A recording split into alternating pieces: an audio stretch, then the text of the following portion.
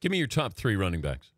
All time? All time. Oh, come on. That's a hard one. That is so hard. Okay, how about you build me the perfect running back? Oh, build a perfect run. Well, there's one guy that I'd say he's probably, you stop with him, and it's probably Barry Sanders for me. I mean. But you're not, so you would have him with just his elusiveness. But if you're looking at somebody catching the ball, blocking. Okay, catching the ball, probably Marshall. I mean, Marshall has, out of the backfield pretty good. Barry with his, elusiveness and quickness.